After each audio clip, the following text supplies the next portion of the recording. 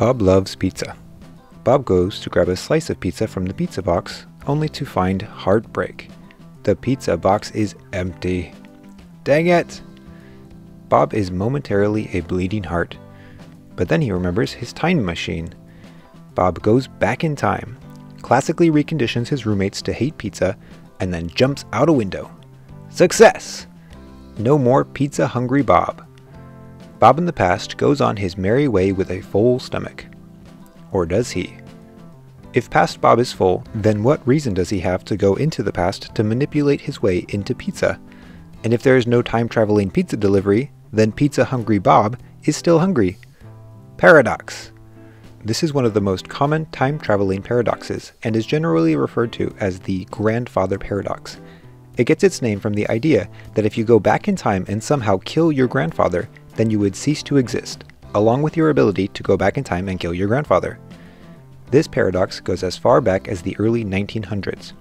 It has no clear individual originator, but the fiction writers Nathaniel Schachner and René Barjavel were the first to deal with the topic in detail, although there were other authors that touched on the topic around the same time.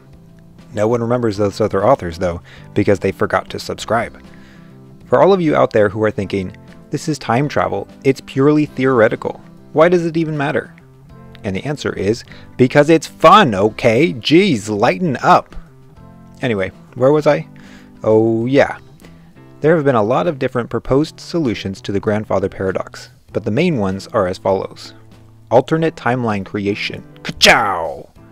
As Doc Brown explains in Back to the Future, the change in the past created a split in the main timeline that leaves Marty and Doc in an alternate universe where his father is dead and Hill Valley is ruled by a billionaire Biff. Going back in time and killing a grandfather diverts the grandchild onto an alternate timeline branch where he can continue on with his life, regardless of how dead his grandpa is. Inevitability. Shazam! Anything you do in the past to change things will lead to the same future outcome. The time traveler goes back in time to save his fiancée from being shot, only to have her run down by a car as she walks away. In the grandfather example, maybe your grandmother remarries, and the children she has are still your parents and you are still born. Changeless world, flying kick-a-pow!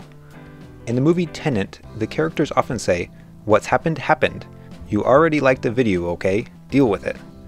The characters go back in time, but everything that they accomplish has already taken place and was always a part of the main timeline. Nothing they did changed anything. Maybe going back in time and causing the death of who you thought was your grandfather turns out to be his brother, and at the funeral your grandmother and grandfather meet for the first time. Harry Potter has another good example of this. Everything that happens as they go back in time is shown to be just another part of the story, and how everything they did was done in tandem with their time-traveling selves. Superpositions. In a test called the double slit experiment, it was shown that subatomic particles have the ability to be in two places at once. This has led people to theorize that both sides of the paradox can be true at the same time. Your comments are both valid and invalid simultaneously. You are born and your grandfather is killed. Your grandfather is alive and you are not born. This is what is commonly referred to as a closed time loop. So for all of you that were hoping for the ability to feed yourself pizza through time travel, the odds are not in your favor. If you'd like to have a good time learning other things, check out this other video. It's not cringy, I promise.